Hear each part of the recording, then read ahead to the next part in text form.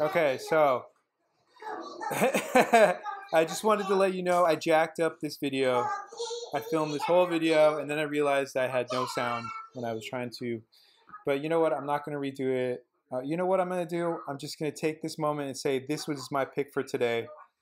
The car we ended up, or we're going to be getting here approximately in 2 weeks, cuts our payment down in half, which actually is really nice. So we're going about from $650 to $380. So it's almost, you know, technically not half. But what I was thinking too is I wanted to show, like, if I didn't really care about cutting my payment, I was just looking for something that was the best pick.